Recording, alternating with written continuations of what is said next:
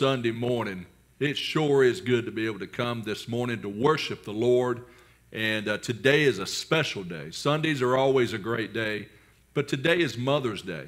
And from my heart to you, I want to say thank you so much, moms.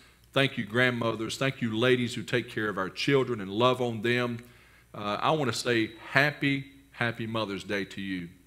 We have a short video clip that I want you to watch that gives an explanation of just how important that our mothers are to us. So again, thank you and happy Mother's Day.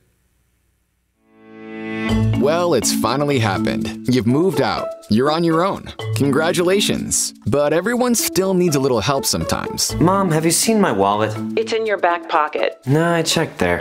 Your other back pocket, dear. Thanks, Mom. Introducing the Mom Personal Assistant, the only smart speaker device with all the wisdom, caring, and sage advice of a mother. Mom, please call Brad. Honey, I'm just not sure he's right for you. Just call him. Okay, calling Ryan. No, Mom, I said call Brad. Trust me. The Mom PA always has your best interests in mind. Wish me luck, Mom. Big interview today. Did you eat breakfast? Is that what you're wearing? Wait, what? Did you even shower?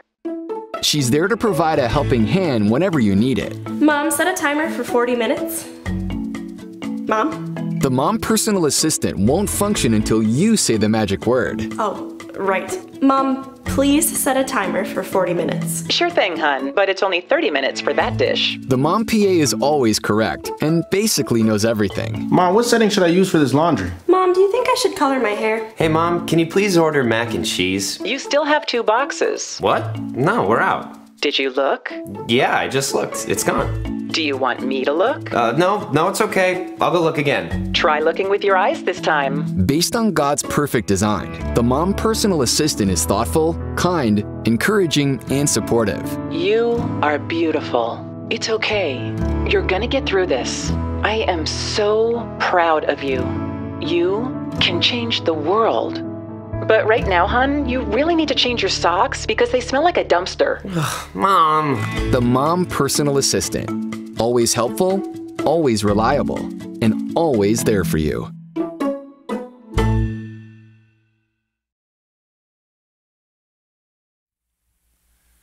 Good morning, church. We'd like to say happy Mother's Day to all the moms out there. We'd like to welcome you to our service this morning. We're going to start out with singing I'm Standing on the Solid Rock.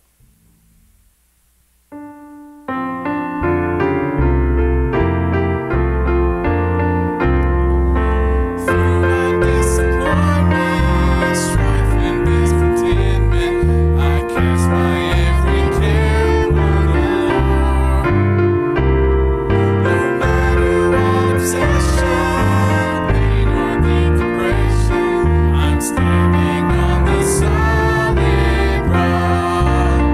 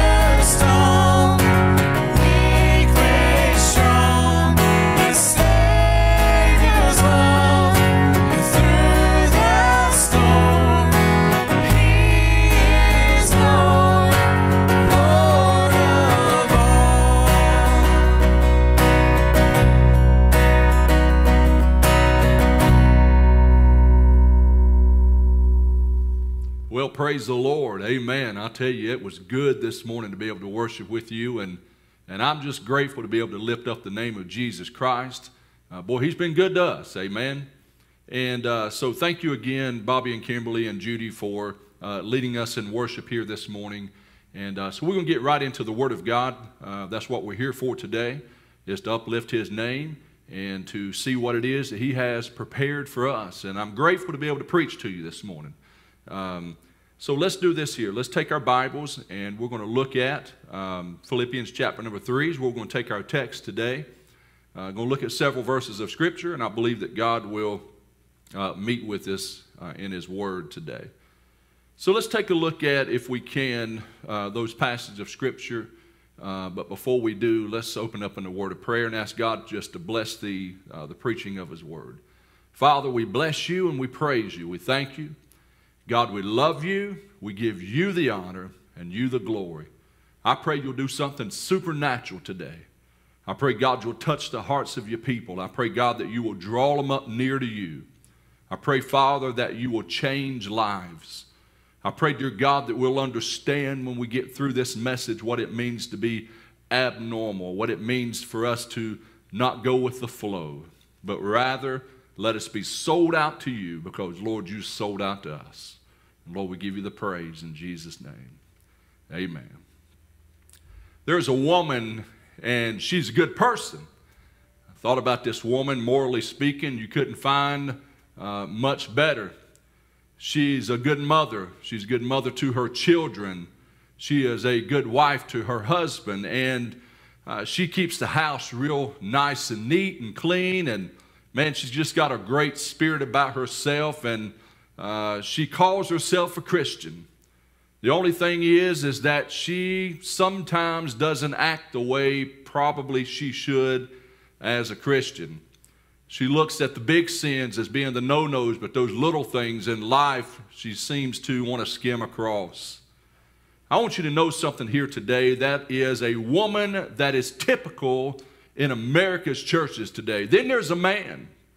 He too belongs to the church, but he only attends church when it is convenient to him, and that is a story that's way too often told among the men in churches today. We are lacking good, godly men in America's churches, in the world's churches. He's provider for his family. He loves his family. He loves his wife, but still he hasn't devoted himself to Christ like he should. Then there's the young person, you know, that teenager. They may even be a member of the church, and as a member of that church, they attend a youth program, and they came up through the ranks of maybe an Awana program or some type of a children's ministry, and they know all of the lingo. They've been around the Christians, and they can quote John 3:16, but there's just something about their life that is not kosher. Then there's another church member. Let's talk about this church member. This person talks about how much they love the Lord and how much that they love their church family, and they are faithful even to attend the house of God. But they're always defeated. Do you know that person? There's always a person in the church that's always defeated, always the victim, always in the middle of some type of a big spiritual battle. They pray, but their prayers are oftentimes selfish types of prayers, and they don't honor God. That's the type of church member we're talking about here today. They hear the preaching, the reading of the Bible, but when the warning and the admonishments come, they oftentimes let that skim across them because they don't feel as though it applies to their life. See, when we hear about people like that, we oftentimes think, well, that's just normal Christianity. That's just kind of the way it is. I mean, you go to any church across America, you open up the doors of the church, and you'll find every one of these people that we spoke about here this morning. And for the most part, that's what normal Christianity to most people looks like. And we think for some reasons that Christianity is supposed to be this oftentimes, or supposed to be this win-win opportunity for us, but yet we're supposed to never fail. Can I tell you that's not the way that God intended for us to live as a Christian. As a matter of fact, the failures are where you grow the most in your life, and that is where you'll draw up close to God, and you'll learn things about yourself, and so that you can be more productive as a Christian for the glory of God. We think that this Christian life is supposed to be without struggle, but can I tell you that the Christian life is not without struggle, but in your struggles, you can still be a happy Christian. See, I want to shatter some notions this morning if we can. I don't want you to think about normal Christianity in the ways that we just spoke of. As a matter of fact, that's abnormal Christianity if you really go by what the Bible teaches us. See, the normal Christian walks in victory in their life, and the normal Christian is in love with Jesus, and they live it out. The normal Christian is not some victim that's always looking for sympathy, but I want you to understand here this morning that the real, true, normal Christian today is an elusive beast that you can't hardly find. It's kind of like Bigfoot. Keep looking for him, but we just don't seem to find him. You don't seem to find her. I want you to know this morning that it is God's purpose and His will for us to live outside of what the church deems as normal, and let us live inside the confines of what God says is normal Christianity. We're going to look at some things here this morning I believe will help us to identify what normal Christianity is. If you want to see a normal Christian, then you can look to the Apostle Paul. See, the Apostle Paul, he lived a normal Christian life. He gave us a great example. He would never have been satisfied with living a life that we discussed earlier as we opened up this thought. He would have never been satisfied with living a Christian life like that. As a matter of fact, his writings, as we look in Philippians here in a few moments, will unveil those things. You see, you would never have heard the Apostle Paul say some things like this. Well, I'm just doing the best that I can, and everything around me is falling apart, and boy, life's just hard, but I'm still a Christian. You would have never heard the Apostle Paul say something like this. I just can't stop sinning. I'm so weak, it has such a hold on me, and I know that I'll never be free from this sin. I just don't know what I'm going to do. You wouldn't have heard the Apostle Paul say stuff like that. You'd have never heard him say this. I just feel like giving up. I can't live this way anymore, and besides, no one understands how I feel. You would have never heard Paul say those types of things, but we find that that is the normal conversation among believers today, and it's not right with God. Oh, preacher, you don't know my troubles, you don't know my struggles, then you must not know my God. Because if you knew my God, you'll understand that the same God that Paul walked with is the same God that we walk with, and if He can walk in victory, honey, so can we.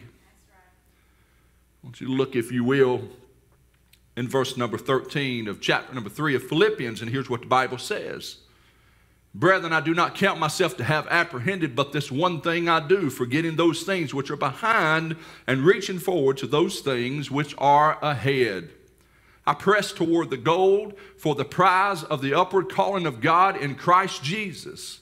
Therefore, let us, as many as are mature, that's a key word. I want you to dial into that word mature.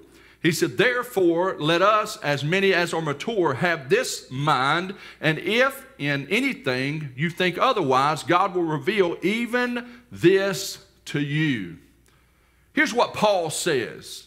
He said, those of us that are mature, he said, we're looking for something that the world can't offer. He said, we're looking for that prize. We're looking for that soon return Jesus Christ. That we're feasting our eyes upon heaven, waiting for that eastern sky to split wide open and for our Lord and Savior, Jesus Christ, to come back and receive us unto Himself, that where He is, there we'll be also. Hey, listen, I'm going to tell you something this morning. The Apostle Paul wasn't walling around in the muck and the mire of this world, but rather he had his eyes feast upon Jesus and his glorious return. See, these verses that we read this morning, Paul gives us some insights into what the normal Christian life should be like. Not what we deem as normal, but his life was an example for how we should live. And I want you to take note of these things today. It'll help you if you let it. I want you to understand that there are some things in these passages that we're getting ready to look at that I want to point out. And I want to give you 3 different things this morning I believe will be a help to you if you will allow it. I want you to think about how to develop the normal Christian life. First, I want you to think with me, if you will, about this. I want you to think about how that you must calculate your losses.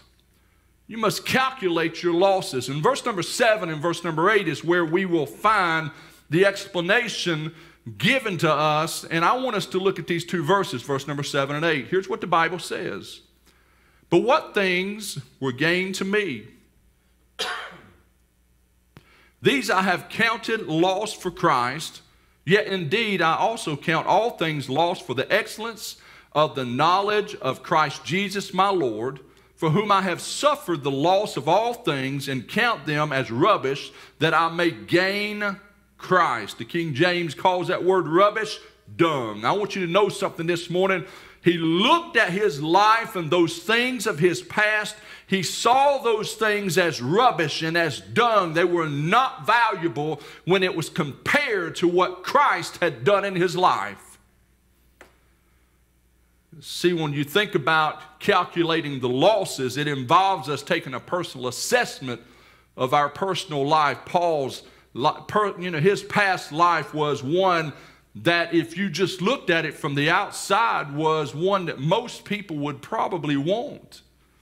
He had prestige. He was educated. He had financial means. He had a good family. And all of these things were not valuable once he come to know Jesus Christ in a real way. If anybody had a reason to hope that they could make it in this life, it would have been the Apostle Paul. If anybody would have thought by looking at him that he would have never made it, they'd have been crazy, because he had everything needed to be able to be successful as a person. He had the religious pedigree. Not only did he have a religious pedigree, but rather he had the education to go along with it. Not only did he have the education to go along with it, he had the influence as a leader to be able to conduct himself in a way that brought him great gains. But here's what he said. He says, I count it as loss. In other words, it is like damaged goods. It is like an injury to me to be able to count what I once had before Christ as being what I have now in Christ. See, in Paul's life, what he thought were assets and were really liabilities. And how many of us could say that today? How many of us can say that our life is a liability when outside of Christ? But here's the problem. Here's what's going on I see in churches today and within Christian circles is we are trying to build Christianity on top of who we were. Listen to me, church. It's not about who we were. It is about who we are now.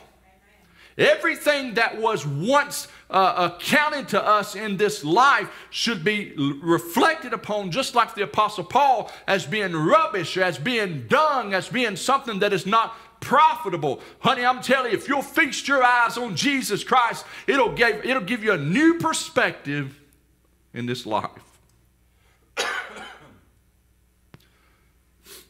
I want you to look, if you will, at John chapter number 3, verse number 3. Jesus said this. Jesus answered and said unto him, most assuredly I say to you, unless one is born again, he cannot see the kingdom of God. I want to build on what I just said just a moment ago.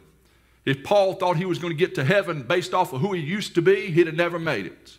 But because he gave himself to Jesus, because he surrendered his heart and life to the Lord and Savior Jesus Christ, just as this passage of Scripture said here, as Jesus commanded, he said, Jesus answered and said unto him, most assuredly I say unto you, unless one is born again. I want to reemphasize something here. If you're not born again, you're not going to heaven. I know that probably hurts some folks' feelings, but if you ain't born again, you've never had an experience with Jesus Christ where he changed your heart, you ain't going to heaven. That's right. When we think about calculating our losses, we got to also think about this. It involves a personal accountability. We don't want to be accountable to ourselves. As a matter of fact, we want to live our life however we choose to live it. And listen to me, friends, that's not the way the Bible teaches us.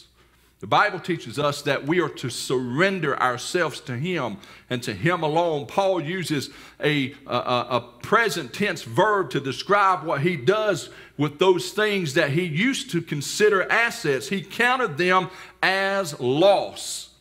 That word loss is in the present tense, meaning it's still gone. It ain't something that he goes back and revisits. As a matter of fact, he said, that stuff is no longer a part of me. If we would ever get ourselves lined up with this idea that who we used to be, that old man, that old woman is now lost and we're born again, it'll make us live victorious. We won't wallow around in our muck and our mire. We won't sit around saying, just like we did at the beginning of this message, woe is me. Things can't get any better for me. Listen, I don't know about you, but I'm just going to live in victory. Then I want you to think about, if you will, by calculating that loss, it involves us accepting what it is that Christ has prepared for us. It involves, just like Paul said, he says, for Christ, in verse number 7, he says, for the excellency of the knowledge of Christ Jesus my Lord. In verse number 8, he says, for whom that I may gain Christ. All of those things in those two passages of Scripture there that we just spoke of gives us a roadmap for personal accountability. It is because of Christ. It is because of the excellency of what I now know in the knowledge of Jesus Christ our Lord. It is because of those things I want to live different. Here's what I've learned about Christians. I've learned that they don't live in that. They live at the altar when they gave their hearts to Jesus, and that's all there is to it. God's forgive me, I'll do what I want to do from this point on. That's not the way this thing works. Jesus wants us to live in the excellency of the knowledge of Christ Jesus our Lord, meaning that he wants us to surrender ourselves to him. He wants us to commit ourselves to him. Let us live in his knowledge, and if we'll do that, we'll find ourselves in a personal relationship with him. We oftentimes say, preachers are very guilty of this. Have you got a born-again relationship with Jesus? Most people shake their head up and down because somewhere along their life, they said a prayer of repentance, but they don't have a personal relationship. They may have been forgiven of their sins, but they don't have a relationship. They're walking around living in their past rather than living in the presence and surrendered to God. You cannot have a personal relationship with Jesus Christ until you're personal with him. Then I want you to think about, after calculating that loss, that you must consecrate your life. You got to consecrate your life. Verse number 8 and 9. Let's look at these verses. He said, yet indeed I also count all things lost for the excellence of the knowledge of Christ Jesus my Lord, for whom I have suffered the loss of all things, and count them as rubbish, that I might gain Christ and be found in him, not having my own righteousness, which is from the law, but that which is through faith in Christ, the righteousness which is from God by faith. Think about that with me. There is a prescription, or there is a road that is laid out to be consecrated to Jesus Christ. There is a path that is well beaten that God has given us so that we can be consecrated to Christ. When Paul came to Jesus, he counted all of his assets and all of his losses, and then he looked at those things, and not only did he say it's all gone, but I'm reminding myself every day that it stays gone. It's a day-by-day thing. He's talking about a mindset. He's talking about a mindset of having Jesus first in our life and allowing him to be our everything. He's talking about us surrender. We use that word a lot of times in churches, but I think it goes over most people's heads.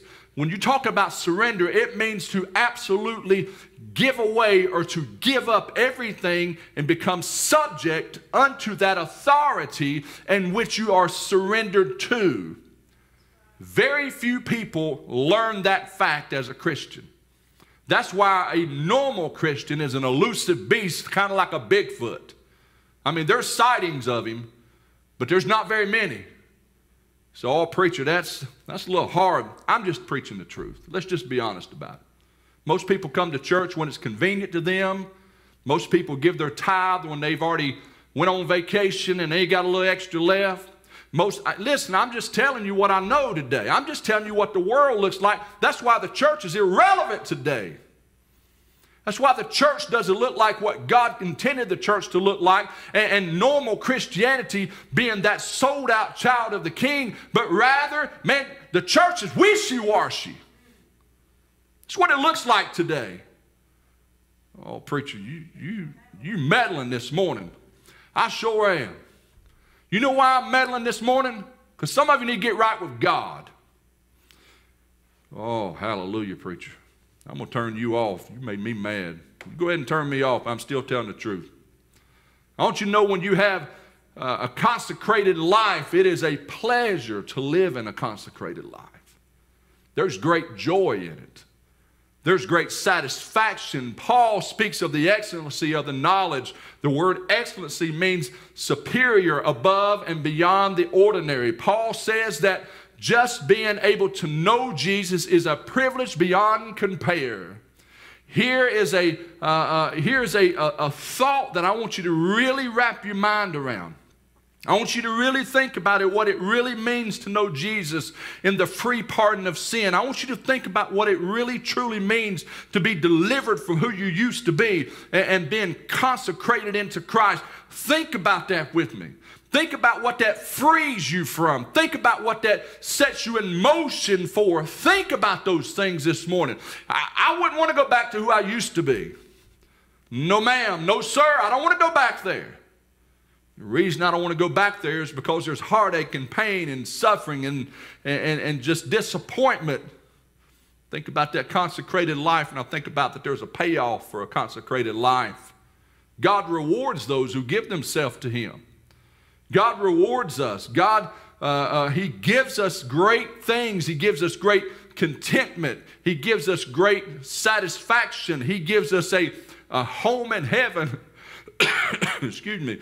He gives us a home in heaven. He gives us the privilege to know Him in an intimate way. Now, I thought about this, and I wonder how many times somebody who once knew Paul the way he used to be, maybe they thought he was mental. Maybe they thought he done lost his ever-loving mind. Maybe they thought, he had fame, he had family, he had this great fortune, he had everything that anybody could want. He's lost his mind to give himself to Jesus like this and give all of that up. It was customary oftentimes in that day when somebody would convert from Judaism into Christianity that the family would have a funeral for them. Let's just think about that for a minute. Let's think about how that Paul being alive and well and potentially, we don't know this for sure if it's happened within his own family, but it was customary. Potentially, his family could have been carrying a casket to bury it somewhere. Oh, preacher, that's going a little far. I wonder if the Apostle Paul, while they might have been carrying a casket or having some type of a memorial service for him, if that was something that took place, I wonder if maybe up on the hillside he might have been looking down singing this song here. I'd rather have Jesus than silver and gold. I'd rather have him than riches untold. I'd rather have Jesus than houses or land. I'd rather be led by the nail-pierced hands than to be the king of a vast domain or be held in sin's dread sway. I'd rather have Jesus than anything this world affords today. Oh, they may have been singing different songs, but I'll guarantee you, if this song would have been around that day, it might have been Paul's anthem. See, that's what it looks like to have a consecrated life, is to have peace in the midst of turmoil that is around you. To have a consecrated life means that you are okay with what the world throws at you because you know there's something greater, and that's Jesus Christ. Third thing I want you to think about is this. You must focus your longings. You must focus your longings. Verse number 10 and verse number 11 is what we'll look at. Here's what the Bible says, that I may know him and the power of his resurrection and the fellowship of his suffering, being conformed to his death, if by any means I may obtain the resurrection from the dead. You think about those verses of Scripture here. He says that he wants to know him in the power of his resurrection. When we begin to think about the word focus, here's what Webster says about focus. Here's the definition. It's a state or condition permitting clear perception or understanding. When you are focused, that means that your attention is dialed into something.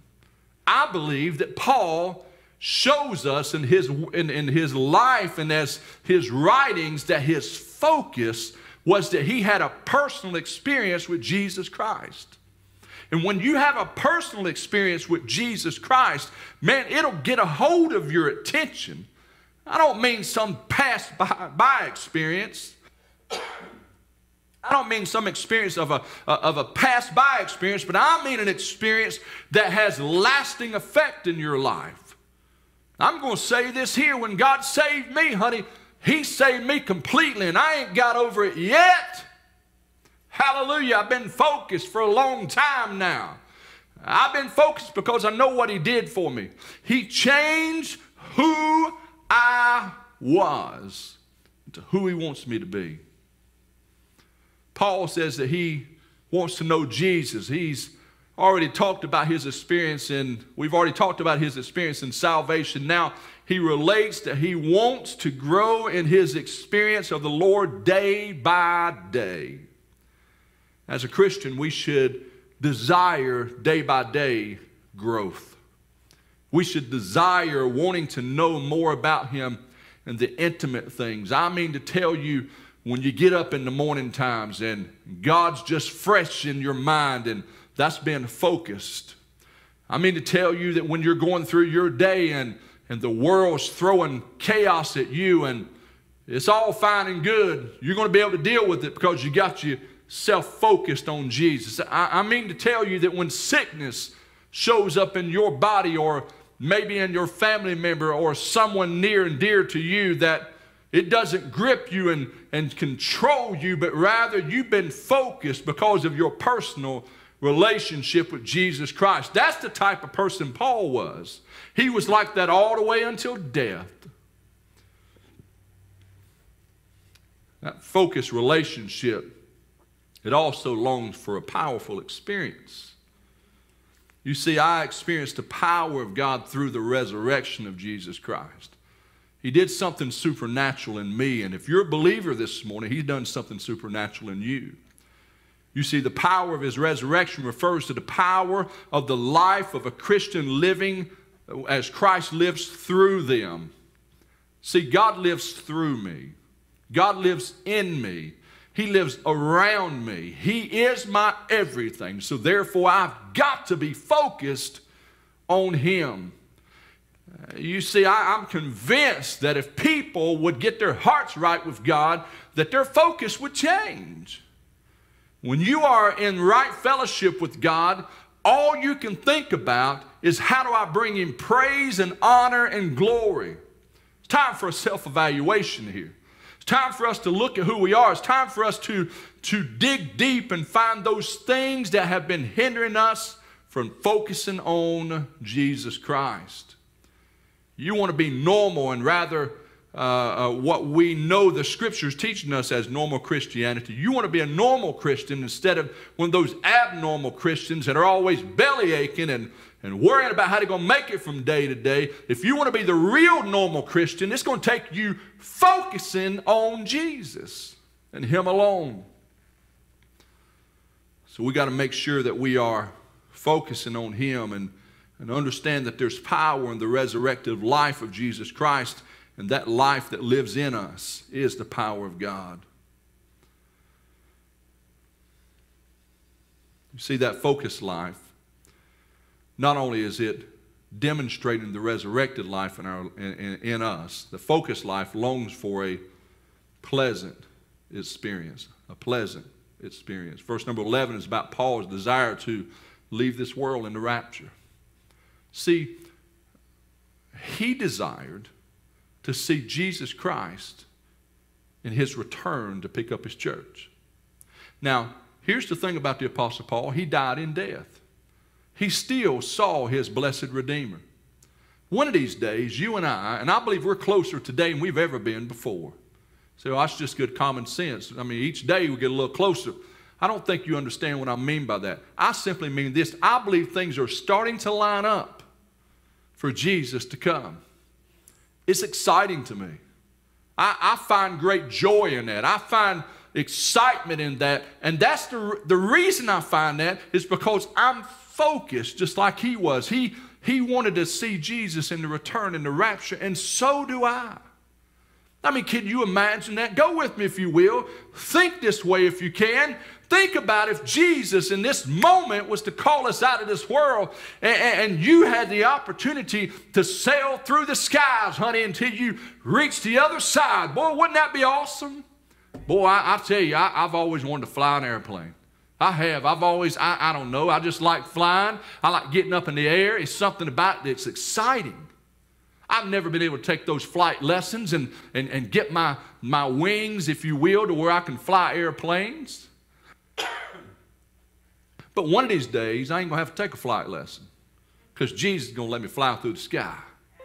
Hallelujah. I don't know what that does for you, but it helps me today to know that being focused puts my attention on the return of Jesus Christ. I want to close with this thought. I want you, if you will, think with me. Some would say that a normal Christian is boring, or a normal Christian life is less desired. But I say the normal Christian life is one that we should all desire, because there's excitement in it, there's joy in it, there's peace in it, there's happiness in it. And I'm not going to be one of those abnormal Christians that's all the time bellyaching and worrying about this, worrying about that, and half in and half out. I'm not going to be that person. I'm going to tell you who I'm going to be. I hope you will be too. Here's what I'm going to do. I'm going to be focused on Jesus. Because, honey, He was focused on me. Since He was focused on me, I want to give myself to Him completely. I want to be consecrated. I want to be sold out to Him. I want to be everything that He wants me to be. Not only do I want to be consecrated, I want to make sure that I'm counting those lost, those things which was before, as being my past, not my future. See, my future is assured one day. I'm going to heaven. Honey, I'm telling you, whether sooner or later, I'm going to make it. Whether by the grave or by the rapture, this old boy's leaving one day. I'm telling you this morning, I'm excited to know that Jesus allows me to live a life inside of His Son, Jesus Christ. I want to close in a word of prayer. I just want to ask you to examine your hearts today. Just ask the Lord, Lord, am I one of these people who's all the time bellyaching? Am I somebody who's all the time just, I don't live my life the way I should? Am I one of these people that's, I come to church when it's convenient to me? Lord, is that who I am? if it is, God, would you help me to repent from it? Let me have this relationship that the preacher was talking about this morning. That is the way I pray. I'm just going to pray, God, keep me in right fellowship with you so that one day I see you face to face. Let's close the word of prayer. Father, I thank you. I love you. I praise you. I give you the honor and the glory. God, you have been so good to us. I pray, dear Lord, as we pray this prayer, if there is someone that is, Lord, they're questioning today whether they truly have a relationship with you, I pray, God, that you'll touch them. I pray, dear God, that you will confirm that in them. I pray, dear God, that they may repent. I pray, dear God, that they will live according to your commandments. And God, I pray for us, God, that we become focused. Lord, that we stay in right fellowship. Because living inside of that surrendered life, there's no greater joy. The Apostle Paul taught us that about his life. Help us to teach others. This in Jesus' name we pray. Amen. Amen. Thank you so much for watching today, and I hope that it's been a help to you. And again, we are closer now to being able to meet again in person. You're going to be hearing from me here real soon about some things that we believe is coming for the church. But in the meantime, I want you to do this for us. I want you to pray. I want you to pray for one another. I want you to pray for the church. I want you to pray for us to make good decisions and that God be glorified. So until the next time that we get a chance to meet together, may God bless you.